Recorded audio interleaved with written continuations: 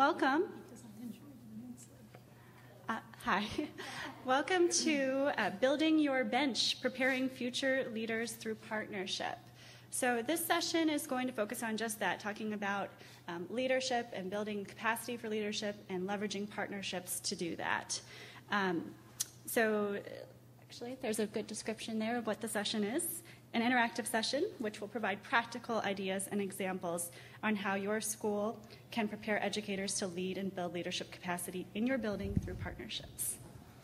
And we've got a great panel today representing kind of a range of different contexts. So we've got a rural perspective and an urban perspective, and I think you're going to be pleased with the information that you hear today, and also with how they're going to work to make this an interactive experience for you that you can take away some practical kinds of ideas going forward. So let me introduce our two panelists today. So Tricia Browne-Ferrigno. Ferrigno. G is silent. I should have asked you that before. I'm sorry. So Tricia Browne-Ferrigno is an associate professor of educational leadership studies at the University of Kentucky. She directed 2 rural-based leadership development programs funded by the U.S. Department of Education: Principals Excellence Program for principals and administrator credentialed leaders, and Team Development for Instructional Leadership in Restructuring High Schools for principals, teachers, students, and parents. She served as senior researcher on the recently conducted Wallace Foundation Evaluation Studies, Districts Developing Leaders, Lessons on Consumer Actions and Program Approaches from 8 Urban Districts. Dr. Browne-Ferrigno is past chair of 2 AERA, American Educational Research Association, special interest groups related to leadership, and is a founding member of another one. She holds a bachelor's degree in secondary mathematics from Florida and a master's degree in special education, gifted education from the University of South Florida, and a doctorate in educational leadership and innovation from the University of Colorado at Denver. So Dr. Ferrigno, welcome. And then I'm also going to go ahead and introduce Dr. Tozer, Dr. Steve Tozer, and am I pronouncing that right? Mm-hmm. Okay. Dr. Tozer is professor of the College of Education at the University of Illinois at Chicago, UIC, and founding coordinator of the EdD program in urban education leadership, which prepares principals to improve student learning in high-needs urban schools. He was president of the American Educational Studies Association and the Council for School Foundations of Education, and was former head of the Department of Curriculum and Instruction at the University of Illinois at Champaign-Urbana. Dr. Tozer has served as chair of the Governor's Council on Educator Quality in Illinois and chair of the State Legislative Task Force that led to changed school principal certification in Illinois. His district-level collaborations with Chicago Public Schools have been funded by the Broad Foundation, Chicago Community Trust, the MacArthur Foundation, the National Science Foundation, and others. He is lead author of a textbook for teachers, School and Society, Historical and Contemporary Perspectives, and lead editor of the Handbook of Research and Social Foundations in Education. So we have a very prestigious and esteemed panel today. That was a mouthful. And I guess I didn't introduce myself. I'm Sara Wraight. I'm from the American Institutes for Research. I work mainly on the REL Midwest, the Regional Educational Laboratory of the Midwest, which is a federally funded lab that serves 7 Midwest states. And we also have some other folks from AIR in the room today. So our room host is Ileana Caceros. And she works mainly with the National High School Center. And then Helen Duffy. And Helen, what do you mainly do within AIR? Yeah. Okay. Also with the National High School Center. Okay, so we've got a great group here today, and I think we can go ahead and get started. Okay, great. Me first, right? Oh, you're going first. Okay, good. I have a lavalier mic. How's Perfect. that doing? Great. Can you guys hear this okay? I realized that we could have dispensed with all of the credentials that you just heard on both of us, because I think what really matters here is that both of us are practitioners who are engaged in the processes of trying to produce leaders who really make a difference. And everything else on our vita is less important than that we're both engaged in really highly intentional and sustained over a number of years processes to try to produce leaders that actually are cut above what we're used to. in terms of leadership production from higher education. The very first comment here that we see is one that you're probably well aware of. This one comes from Leithwood's most recent work with Wallstrom. The effects of school leadership directly influence school and classroom conditions as well as teachers themselves, and indirectly influence student learning. There's a sense in which Leithwood is trying to get more accurate than some of his earlier comments, which is sort of misleading. And the research that Leithwood did early in his career, and that many of you may be familiar with, are often quoted as saying, school leadership is the second most important thing in terms of influencing student learning in schools. But then when you unpack that, you realize that the reason he's saying it's second most important is because statistically, the most proximal variable is the quality of classroom instruction, right? And in our program, what we have come to believe is that the single most powerful influence on classroom instruction is school leadership and organization. And we're demonstrating that year in and year out. In other words, we're not going to get high-quality classroom instruction, classroom after classroom, in the absence of outstanding school leadership. So for me, this even understates it a little bit, even though this is an accurate statement. Okay, let's go to the next. What we're going to talk about today is building school-wide leadership capacity and asking what it means in practice and why it matters for school change efforts. And we'll talk a little bit about Illinois and a little bit about Kentucky. Okay? And I'm going to start with something that's not very visible to you, but something that I hope all of you who are interested in high schools will really pay some attention to in your own work. District 214 in Chicago, outside Chicago, western suburbs, some of you may be familiar with it. It's the second largest high school district in Illinois, only behind Chicago, and it has 6 high schools only in the district. So Chicago has 130 high schools, and the second largest has 6. 6 large comprehensive high schools. And what District 214 began to do was to track the growth of its freshmen through the ACT exam in the junior year. Let me just, I need a context question. How many of you are from Illinois in the room here? How many of you are not from Illinois? Okay, that's useful for me to know because I can explain a couple of things as we go. Illinois requires the ACT for all juniors in the state. And this matters, of course. I remember a time when there were high schools in the state of Illinois in which nobody took the ACT. And the reason they didn't take it is because the high school administration in that particular school I'm thinking about right now made the determination these kids aren't going to college anyway. It just doesn't make any sense. We now require all students in the state to take the ACT. So this is particularly useful because now we use the EPASS series, Explore, Plan to ACT, and there are all kinds of statistical problems with that. However, you can really track student growth from freshman year to junior year using a formula called the growth from entry metric. Now, this growth from entry metric, I'm going to spend a minute on it and then try to move more quickly through the other slides, is really interesting because what you see in Chicago public schools for non-selective high schools, which is like 110 of the high schools in Chicago, they have a growth from entry metric of 0.19. I won't go into how this is calculated, but it's simply a value-added score from freshman to junior year on the ACT EPASS series. In Chicago public schools, the value added is 0.19 on this ratio, which means that Chicago public school kids actually lose ground against the rest of the country. They actually end up worse by their junior year compared to the rest of the country than they are as freshmen. Interestingly enough, if we take our selective enrollment high schools, which statistically are the best high schools in Illinois, these are just magnet schools that are accepting students on the basis of test score proficiency, and which hire teachers who themselves have demonstrated the ability to work with high-end kids. You know what's happened these are the number 1, number 2, number 3 highest performing schools in the state of Illinois. Their growth from entry metric also is so low that those students are actually losing ground against the rest of the country. In other words, the fact that these kids have the highest ACT scores in Illinois has nothing to do with the education they're getting in the high school. It has everything to do with the selection index freshman year.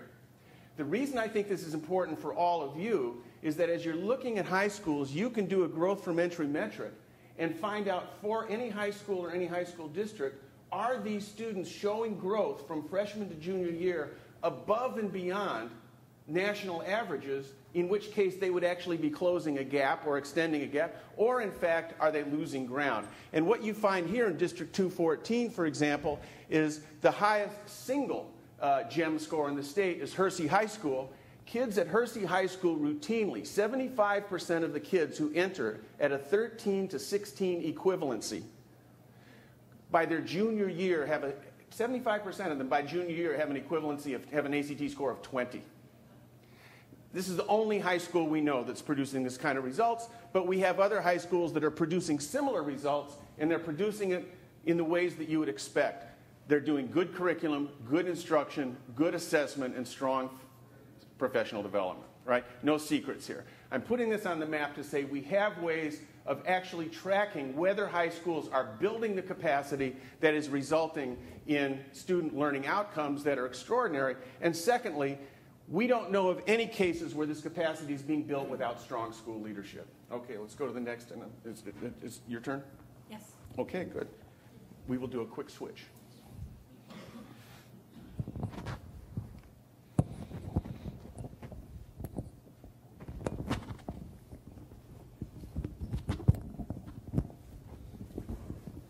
Like many of you, can you hear me?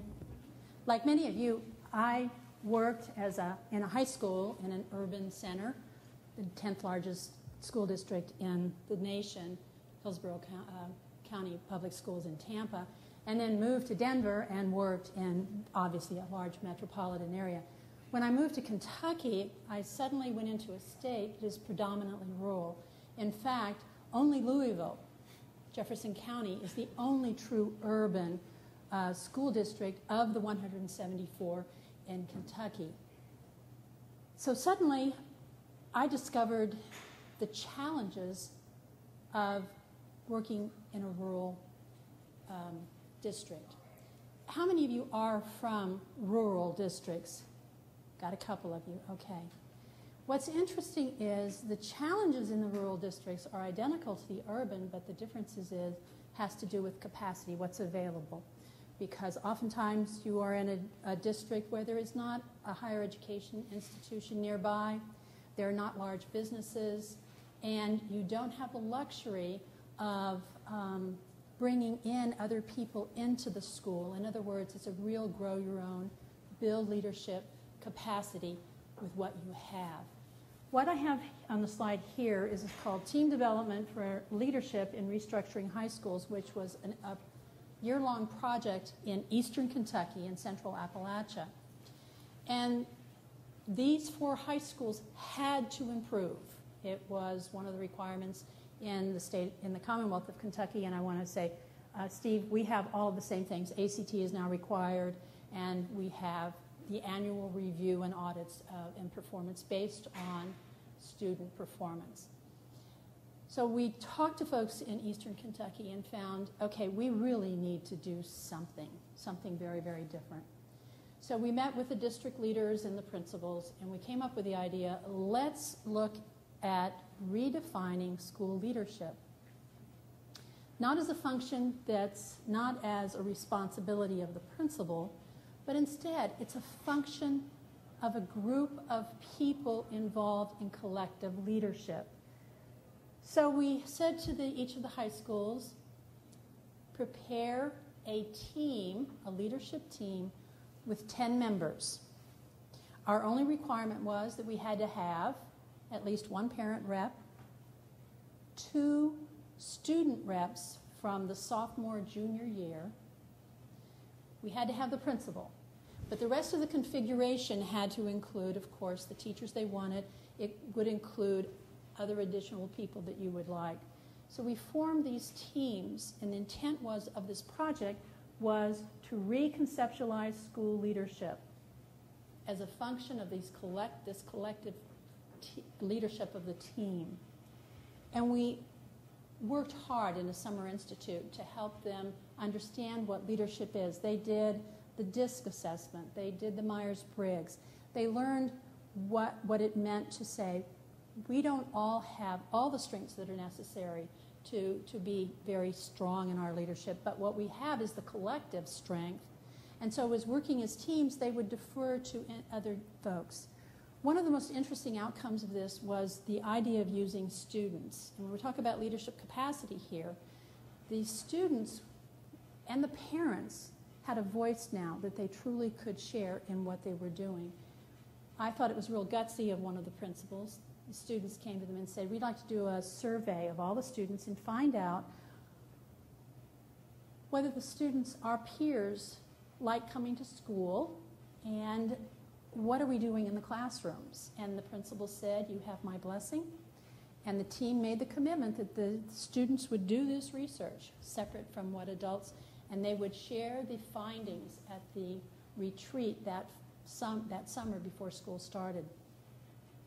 And these two students were so committed to including the voice of all of the students that they made sure that every one of the groups, you know, the little cliques and groups that are so common in high schools, made sure that those voices were heard. And when they shared the results to the faculty, they let them know, you're wasting too much time at the beginning of class. Come in and start class. Don't make excuses for our performance. Expect us to perform. It was very fascinating to see what they shared. In the course of the year, they did action research as a team, and it informed and guided their school improvement process. Of the 4 high schools, 3 made tremendous progress. I have to tell the other story because it's important. We talk about leadership capacity, and we talk about building the bench, and we talk about principal succession. And again, I want to say that we were in rural schools where you don't have a lot of other people who can come in from across the county, from one side of the county to the other, because it's too far to drive. And Appalachia is unique in that it has historically where the Scotch-Irish settled, and so the notion of clans. You've heard them say in Appalachia, they talk about the hollers. It's literally the valley between the very tall mountains, and you know you're in a certain town by the last names of the people there. It is the most fascinating study if you go into the sociology and human people. But what happened at one of the schools, the principal left. He was promoted into the district office. The 2 assistant principals then began to campaign that whole year. They really worked to become the principal, and it literally split that school apart. One of the lessons that I learned from that experience, and having the teachers share in the interviews that I conducted, was the critical importance of succession planning. And that if any of you are all principals, you know one day you're going to leave. And so that lesson is, be sure that you develop your replacement, and be sure that you leave your school in such a way that the capacity to continue the improvement, the capacity to focus on student learning is there, whether you walk out of the door or not. Because of the 4 high schools in this particular project, the one where the dissension over leadership and who would become, this was a project we completed, I think, 3 years ago. They still haven't recovered from that incredible scenario. So I wanted to share that. In our next slide, I'm just going to mention start, and then you start off. Sure. Okay, building capacity. So the title of our session is Building the Bench, and how do we do partnerships? So what do we mean by partnerships? Why do partnerships matter for improving student learning? Okay, Steve.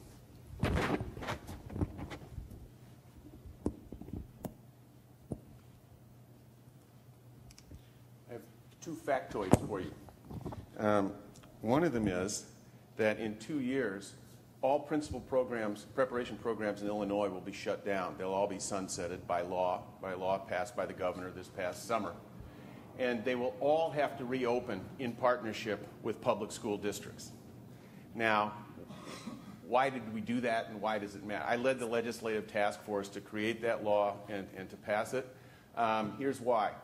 We now know how many people are rural. We also we need to know how many of you are district or school-based versus higher ed. How many of you are district or school-based people right now? How many of you are university-based right now? I sort of wish there were some university people in here so I could say the following with them, which is, school leadership is too important to be left to universities alone. Absolutely. It just is, all right? Report after report after report for the past 20 years has shown us how far short our school leadership programs fall. We actually invest less nationwide in the preparation of school principals per person than we invest in each teacher that we produce from colleges of ed. We have a principal preparation program just a few miles from here that has 1,700 principal candidates in its program at this moment. Do you really think that this program is about preparing leaders? It's not, all right? It's about tuition. Now, this new law in Illinois will put a stop to this because it will make these new programs highly selective. It will also make them required to be in partnership with public schools. And why is that so important? It's important because the public school has skin in the game that the higher ed institution does not. If we produce mediocre people for you, it doesn't matter to higher ed because we've done our job. We've given the credential, and you're stuck with the product. If, however, you at the school-based level will really embrace this responsibility to gain some control over the quality of principals that come into your district, and you can do this in partnerships with higher ed. I'm going to give you 4 examples right now around the country that have gotten a lot of attention. And if you want to read about these on your own, you can go to the Rainwater Leadership Alliance website right there, because it discusses all 4 of these, and these are 4 different partnership models.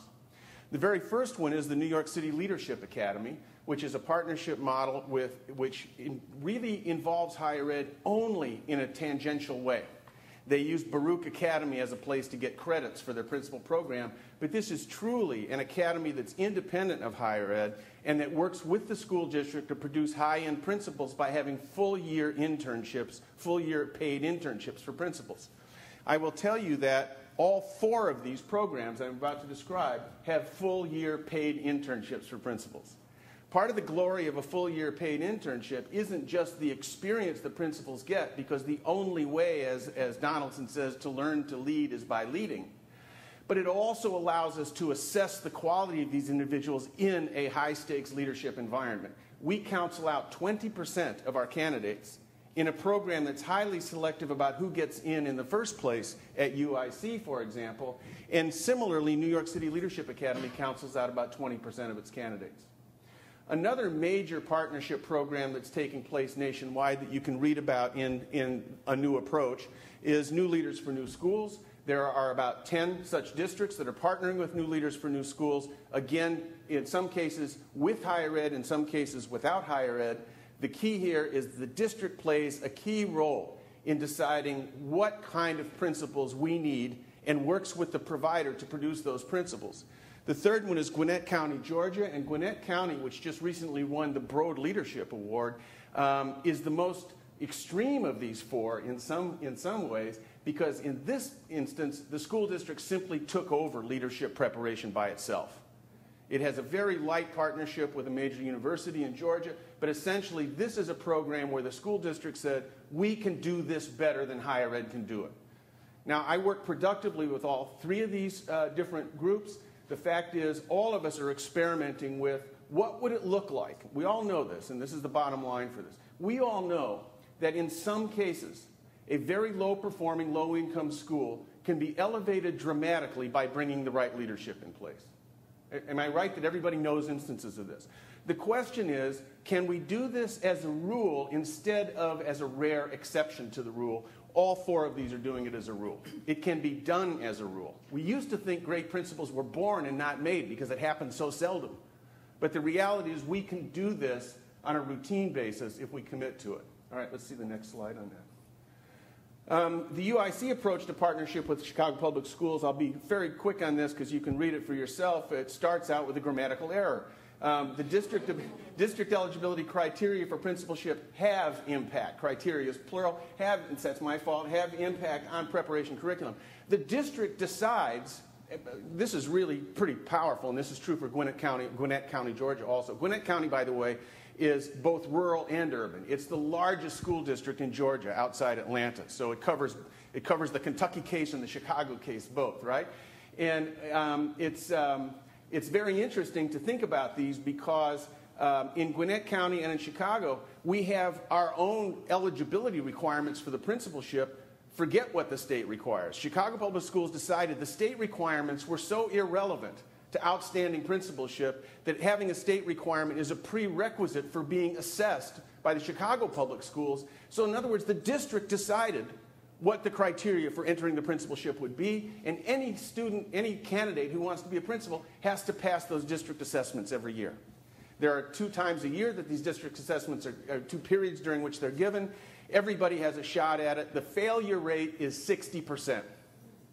All right?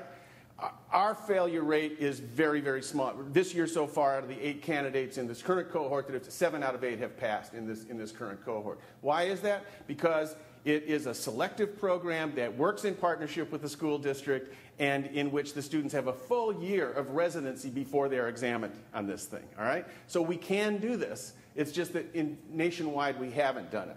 The district participated in designing the program. Our program is more selective than our PhD program. The district pays for these internships. And as a consequence, out of the first 7 cohorts, we have 100% placement.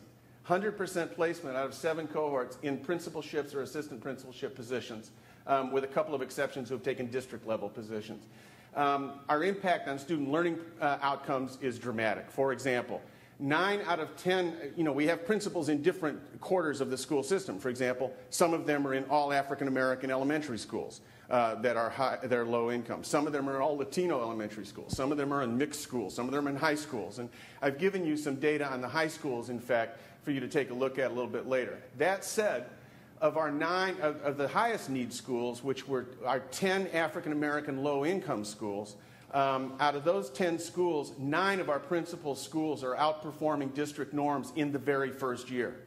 And they continue to outperform district, but they do it in the first year because of the quality of training, because we're working to build this pipeline with the district.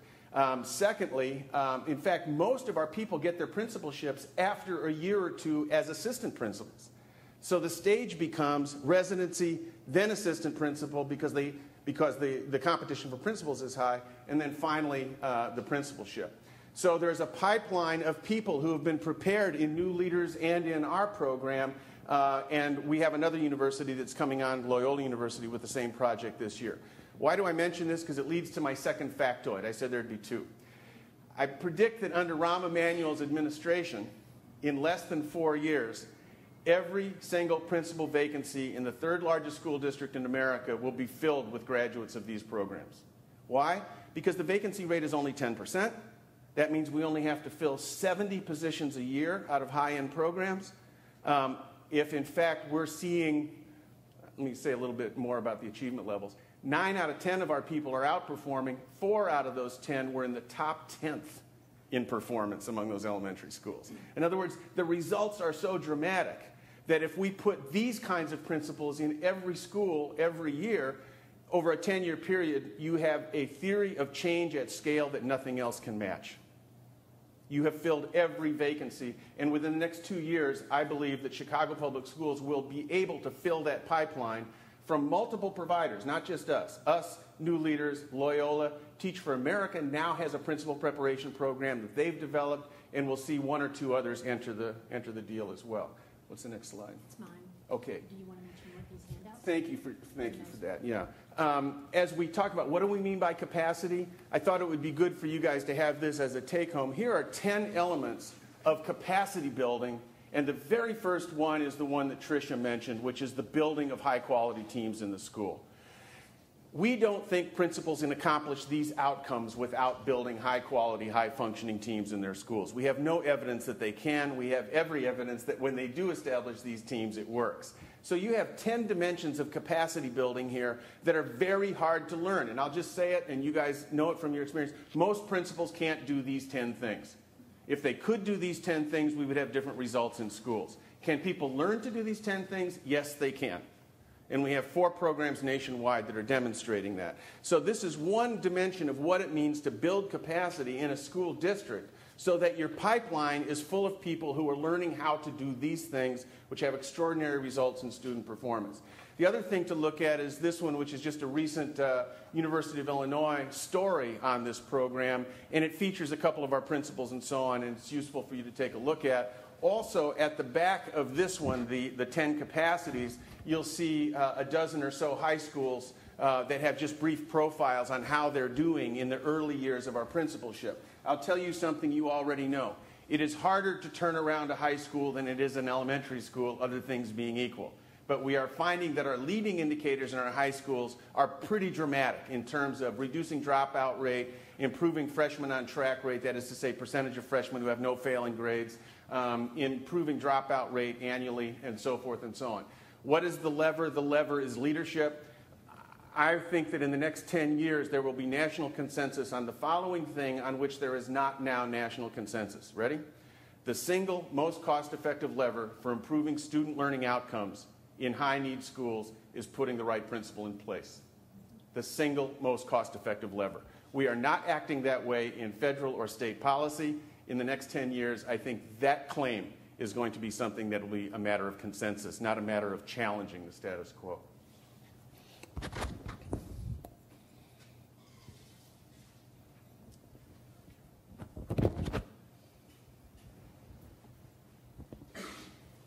Continuing on with this idea of building the bench and partnerships, I wanted to share with you a study that was done by the U.S. Department of Education in mid-2004, I believe it is. They convened a group of experts, and they represented professional associations, higher ed, definitely state folks, and practitioners. And they said, let's look at all of the leadership initiatives going on in the country. And they found 60 that they thought were innovative. And by innovative, they wanted to research what they were. They narrowed down, and they finally got down to 6. And the 6 that they featured in this publication, which you can get, and it's valuable because they're all different. One of them is in New Jersey. It was run by the Principal Association in New Jersey. Another one is in a rural Principal's Excellence Program. There are large ones there, but the website's on the bottom right there. If you go to that website, you'll find this. But the idea here is that there's a lot of different ways. Well, I'm going to go back to one of the comments this morning. Context is everything. And so what they were looking for, well, what were the commonalities across the types of leadership, partnership, leadership development programs, and they found some that you need to think about if you're going to engage in partnerships. And so what did the U.S. Department of Ed found? That all of the 6 programs that were in this particular report have a research-based vision of what effective principals do. School leadership performance standards, candidate selection and screening process, and Steve's mentioned that over and over again, and that is probably the biggest and most important thing that is happening in the field, and that is selective admissions into principal preparation programs, because you want to assure the best, and I'm going to use the word passion, the best qualified and those passion that have that commitment to transforming schools. Those are the ones that we need to spend our time and money and energy on developing. Talk about putting together folks in cohorts so that they can become communities of practice, which is the notion of the professional learning community within teachers in a school, so they experience it before they expect their teachers to work that way. Authentic leadership experiences and so forth. Steve, would you go ahead and click the next one?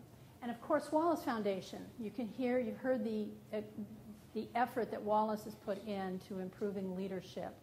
And in this particular report, this was an earlier one than the one that Steve had at the bottom of his, but there are the following requirements for effective leadership preparation. Again, research-based content and a very coherent program. The notion of use of cohorts, you see this again, field-based internships, problem-based learning, mentoring, and again, this notion of collaboration, and Steve is right. None of us, the higher education institutions, nor districts, nor professional associations can do it alone anymore. The task of developing leaders is so great that you need folks who do have that research background, who do have the practical experience, and who have that true investment in, these are our people. We want to make sure that they are going to be prepared to lead schools effectively in our district. So that's why it's really important to have these collaborations or these partnerships. I want to let you know that Kentucky did the same thing that Illinois did. All of the principal preparation programs sunset in December 31, 2011. They must be totally redesigned. We are no longer going to be offering a master's in educational leadership or school administration. You must come into the program with a master's degree, so it is a postmaster's program. Must be delivered through partnerships with districts.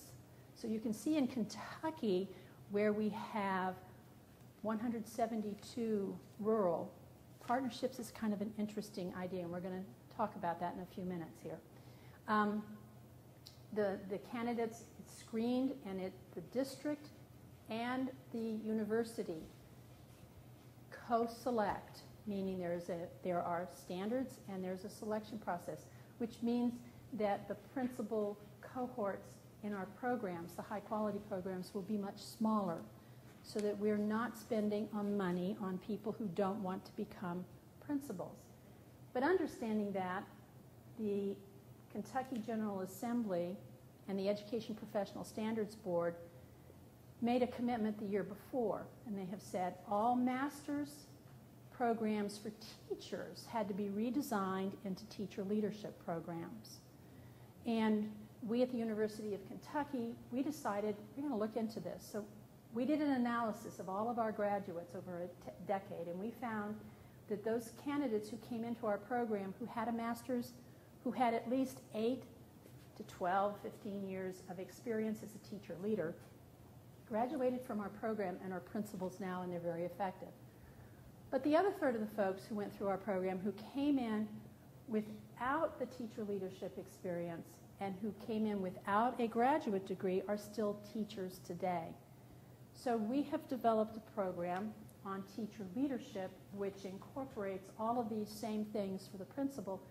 But what we wanted to do was offer opportunities for teachers who want to be part of leadership teams, who want to step out of the classroom, engage with adults in transforming schools to assure all students learn. So there's some handouts I want to share with you. And again, the Education Commission of the States has a nice flyer here that has available about teacher leadership.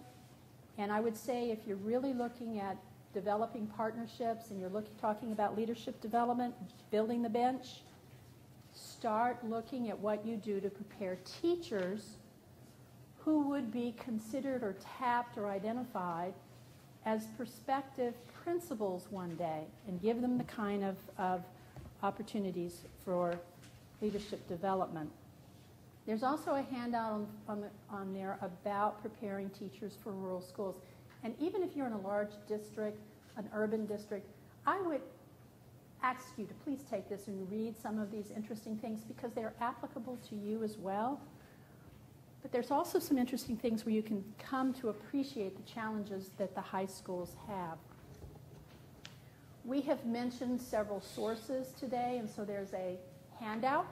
We wanted to give you a one-sheet paper that has it's an annotated discussion of some of the sources that we've used, so that when you leave here, because there's so much that we've covered, you might want to look at some of these other sources and make your own decisions and make it appropriate for the context where you work. Now we're ready. Okay, go ahead. Okay, so working collaboratively at your desk, at your tables, what we would like for you to do right now, this is your chance, we want you to talk amongst yourselves. And what we want you to do is look at these two prompts. As you're sitting there, give an overall grade to the schools you know best on how well they demonstrate a deep bench of leadership capacity for improving student learning. And from that generative type of thing, we're not defining deep bench. We want you to define that, and then you share that back with us, okay? And then what are the main obstacles to deepening the bench at scale? So we give you about, 5-10 minutes? We really want you to talk 10 minutes. Let's talk about this, okay? We'll get back with you soon. And if you want to join other tables, you've got a couple people, feel free to move or... Nice job.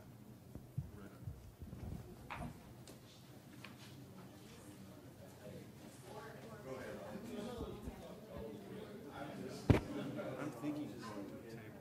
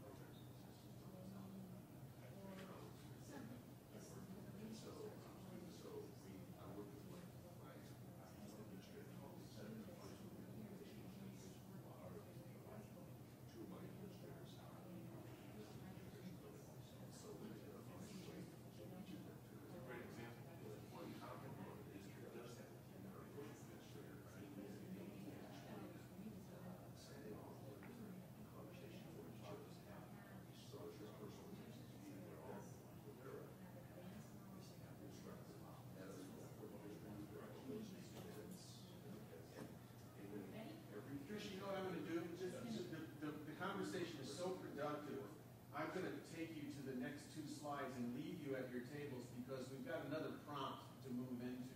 Does that sound okay? Yes. Yeah. Why don't you do that? Because can I go to the partnership slides that came up? Look, this is really cool. This is starting to come up at our table, so I thought this is. Let me say it this way. My dad was a school principal for most of his career, and I'm going to tell you something that he would not let me publish, but he doesn't mind my saying. He said, look, nobody ever expected my entire career as a principal that I would have an impact on student learning outcomes. The ball game has changed significantly in that respect. His job was to make a school run well, was to work with teachers, was to work with parents and so on. But he said he was decorated as an outstanding principal. He said, but it was never raised in any context in which I was present that I should have an impact on student learning. That was the teacher's job. And I think what we're seeing is a dramatic shift in the field right now.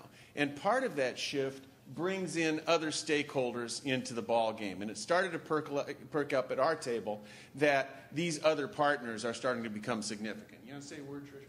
Yes, the graphic that you have in front of you, Engaging All Leaders, you can see that it was published in Threshold, but it was the joint work by Martin Blank and Betty Hale and Ira Harkvey. It's a great model when you start thinking about partnerships, and so often we think of just businesses and so forth, but I would argue here that they really do a nice job of laying this out because it's the students. And I want to go back to that for just a minute because our partners can be the students. I read an article recently in preparing for a course I'm teaching on leading organizational change, and it's by Ron Hubbard, and it's in the Kaplan, June 2007, and it's called Tinkering Change versus System Change. And he said, let's talk about system change. He said, let's talk about what's going on in our secondary schools. What if we eliminated compulsory education law and said to the students who are teenagers at age 13, come to school if you want to. Come to school because you want to learn, because you want to be engaged, and because you're going to be part of a learning community. And if you're not interested in that, then don't come to school. But that's where churches and government and the state would then take over taking care of the custodial responsibility. He argues that if we said, come because you want to, come to be engaged, that our schools would transform because the kids who wanted to be there and their friends didn't, they would want to come to. It's just one of those kinds of things that we need to think about what it's like to be a student. I want to add one quick thing here also, if I could. In our team development project, we said to the teachers or an administrator, preferably the assistant principal, you're going to go visit one of the other 3 schools. And you're going to dress like a teenager. You're going to wear a backpack on your back. And you're going to take a schedule that you get from the guidance office. And you're going to spend the entire day following that schedule exactly, meaning restroom breaks, getting through the halls, eating lunch in the cafeteria. And at the end of the day, you're going to sit with the principal and members of that leadership team at that school, and you're going to share what your experiences were. How many of you that are school principals right now would like for someone to do that for you?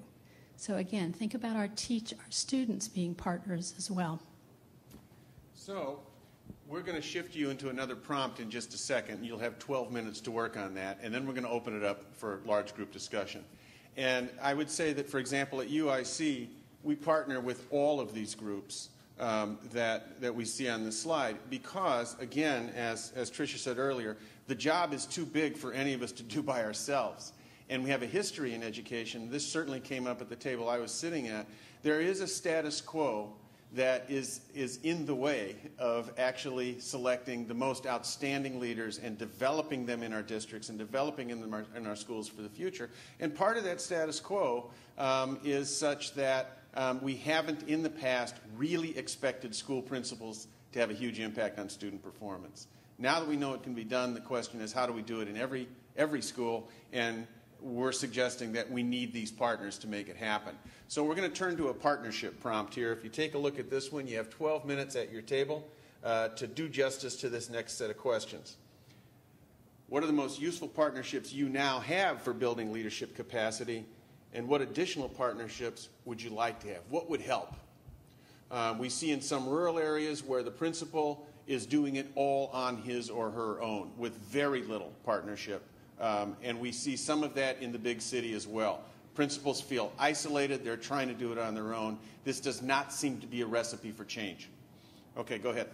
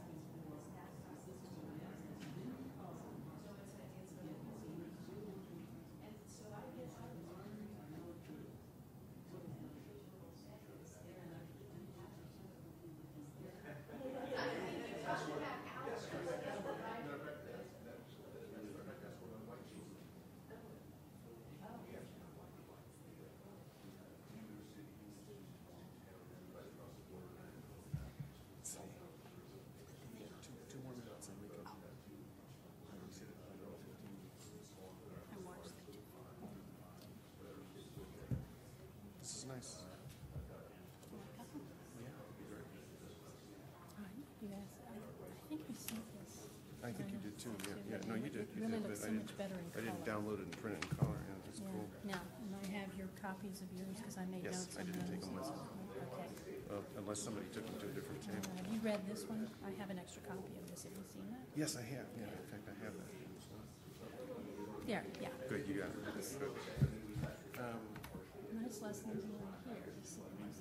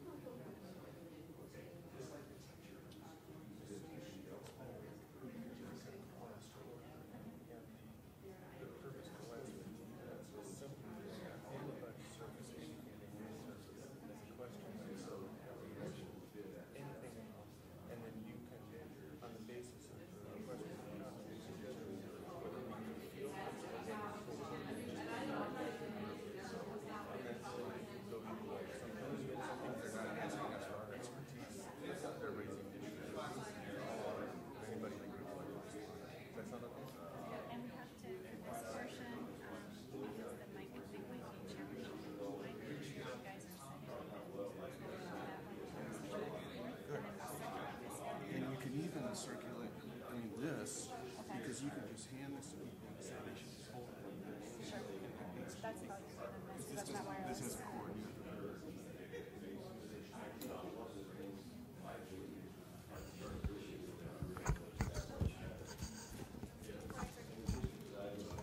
What's this? A gift? Oh, how nice. Thank you. I got it.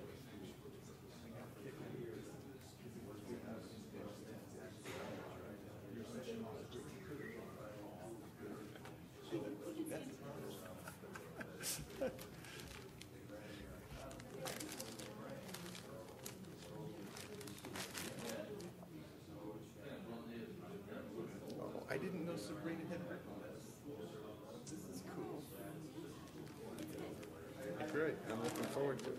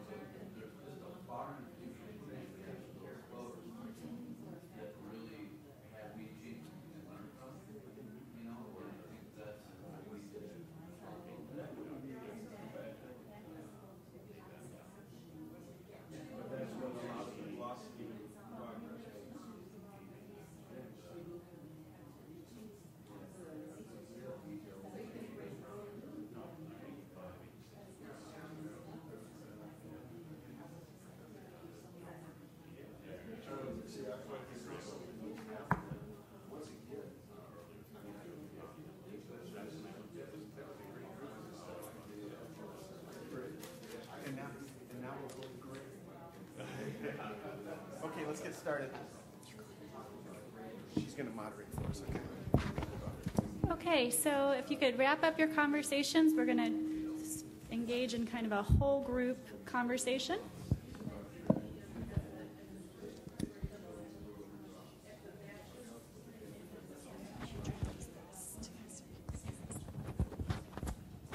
Well, we were thinking maybe this one might be easier since that one's not wireless. We'll try it. Go ahead. Okay, so let's go ahead and gather back together. And for the last 15 minutes of this session, we're just going to open it up to a whole group conversation where you can pose questions that might be appropriately addressed by others in the room, or it might be our panelists that would be the ones to address them. But we want to just not constrict this conversation too much. We want to, you can talk about just takeaways, ahas, questions, things that have come up, and we'll just start with that. And so is there anyone who'd like to ask a question or share something? I'm going to use this, circulate this lavalier mic because it's wireless, and the other one we have is not, and I think that that's probably the safest thing for us to do. My question to Steve is, you mentioned earlier that your placement of principals through your cohort groups have changed the schools within a year. Mm-hmm. One question is related to that is, are these turnaround schools where the entire staff was replaced, or is it? Yeah, I'm really glad you asked that because we're doing both models, and our preference is this. I'll just be real straightforward. We're recruiting people who want to go into the toughest neighborhood schools to change and change them with the teachers that are there. Now, there are several turnaround initiatives in Chicago that are recruiting our principals like crazy, as you'd imagine, right? And so as a consequence, some of our principals end up in turnaround schools, by which I mean, and there's, the U.S. Office of Education has 4 different models of what they mean by turnaround. One of that you're referring to is a school that releases all the teachers and everybody has to reapply for their position, if at all. It is absolutely true that our principals who are privileged to hire every single teacher when they go in as a new principal are having faster and better results. So this is kind of good for us. This is a pretty significant research finding, right? Because these are all principals going through the same program. Some of them are taking schools in which the teachers aren't fired, and some of them are taking schools in which the teachers are fired, and we are seeing faster results in the schools in which the teachers are fired. However, that said, I don't think that this solution of firing the teachers is a solution to be used at scale by any means. We are also seeing dramatic results when we're working with the staff that's there. So you get the point, yeah. But also, the principals, it appears, has a tremendous backing from the district and support from the district in making those changes and where they're going to. Yes, this is true. Because it's a partnership with the district, let's underline this partnership issue again. Because it's a partnership with the district, our principals do feel very much supported by the district, whether or not it's a, quote, turnaround school. Our view is our principal's job is to turn around any school they're in because we're going to the highest need schools. And yes, we are getting district support for doing that. Other questions, reactions? I don't think there's any question that we recognize the significance of instructional leadership and focus, and clearly there's no controversy about that. But I was just wondering what your thoughts are, both of you, in thinking about leadership pipelines and whether your program even addresses this from the so-called non-traditional fields, whether it's military or business. Now, we've seen some examples of that at the superintendent's level, and typically they're paired with, supposedly paired with somebody, a co-leader who is steeped in instruction and education experiences. So wonder what your thinking is about those potential pipelines for folks that may not even have teaching experience in the classroom. One of the challenges is state policy. And in Kentucky, you have to have taught 3 years in order to be certified as a principal, and there is there's no such thing as alternative certification as a principal. However, there is alternative certification for superintendents, because the task of the superintendent, it's further removed in most cases from the day in, day out work within a school. So again, I think the stumbling block to that is definitely state policy and regulations. Yeah, I think that it's not just a stumbling block, but there's a good principle at stake here, and that is that school leaders really need to understand instruction well. And to the extent to which they have demonstrated in practice that understanding, that's all the good. Now, our state law is the same as Kentucky's on that count. Our view is this, that it is possible to imagine somebody becoming a very strong school principal who's never taught school. I think we have examples of that. However, I would not design a program or policy on that premise. There could be some exceptional individuals who could pull this off, but it's also true that somebody could be an outstanding medical doctor without ever having gone to college. You don't build a program or policy on that exceptional insight.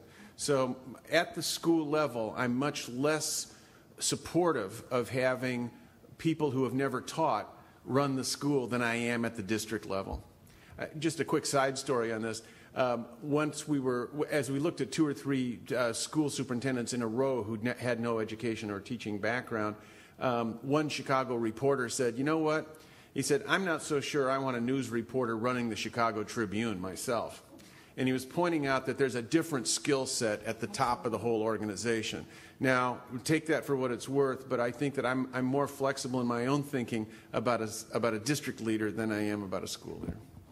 And I'm shaking my head yes to everything that Steve is saying. Yeah. Yeah. You talked about, you use the word fire. Yes, yeah. When you say fire, do you mean fire, their teaching career is over, or once the school is considered a turnaround and you eliminate the entire staff, you can interview back in. Those who don't interview back in, are they fired, no job? Yeah, thanks for making that distinction. This is something that different districts are doing in different ways, but virtually all districts are saying to the teacher, you haven't lost your tenure in this district, but it's on you to get rehired. And if that teacher can't get rehired, that is the effective end of that teacher's career, at least in that district. But no district, to my knowledge, has said, when we turn this school around, every teacher in this school is not allowed to reapply. I mean, to my knowledge, there are different ways in which districts have negotiated this with local bargaining units and so on. But to my knowledge, the firing language I used is intended to mean you can no longer teach at this school unless you reapply for a position, in which case you may get hired, no guarantees. Right, and I'm saying that because I'm from Milwaukee, Wisconsin, and we have 2 schools that we're doing the turnaround model next year. I'm working with one that's doing the restart. That's even more difficult.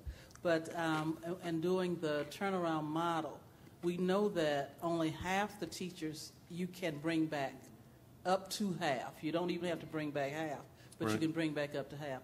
But it's the interviewing process that if you don't get to this school, then you go and interview at another school, so it's not. Right. I'm really glad you made that distinction. Yeah.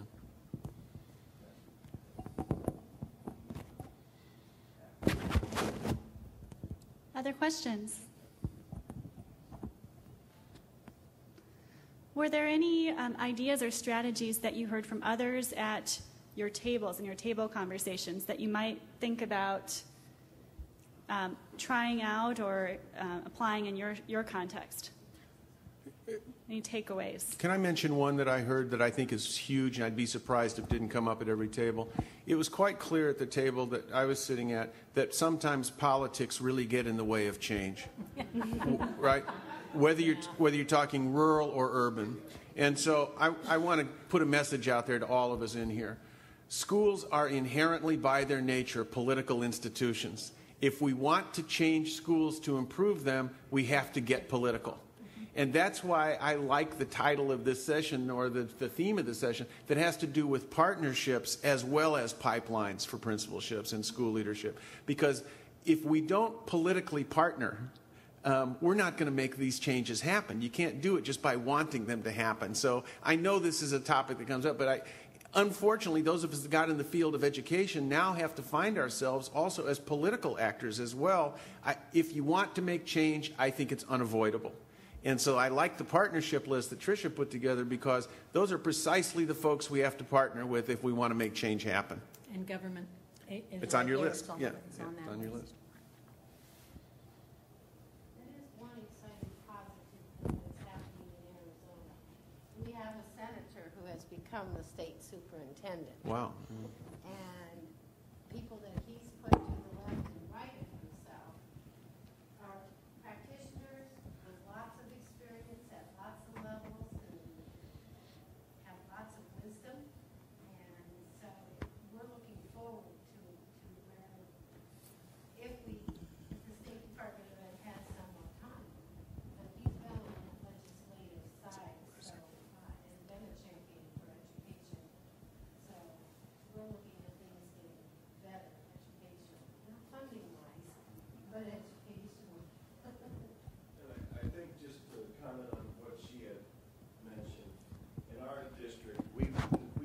through our first year of turnaround. What impeded it a bit is we had a week and a half, they gave us a week and a half notice before school started. So within that week and a half, we had to eliminate 50% of our teachers and hire back 50%, new incoming. Not good. No. Now they set up for it because we had to wait for the final approval from the state, I guess, is what I was told. At the end of the year, they had it all. They had teachers to make room for those people that didn't get accepted back into our school. You really had an early retirement buyout is what really happened. Some of those teachers took it. That made vacancies. So now no other high school in our district can hire anybody until everything occurs and is settled at Hammond. And so within a week and a half, we interviewed all of our staff, had to get rid of half, and then we had to start looking for new. And it was almost simultaneously. We're doing, that kind of a process. Now, the things we looked at, teacher attendance, teacher performance, we had all the records and files and folders, and then plus the interview. So, it is a difficult process. I remember staying late nights and wondering, I think I forgot what my home looked like. But, I guess the most painstaking you'll be going through it sounds like, a process that you'll go through, because even though some of those teachers, in my opinion, and what I saw, I didn't want them to come back, it's still a person, and it's still somebody's livelihood. I think the thing that benefited me the most is I kept two things in mind. One, it's for the kids, and two, they are going on, and they do have a livelihood still. That's how you got to do it.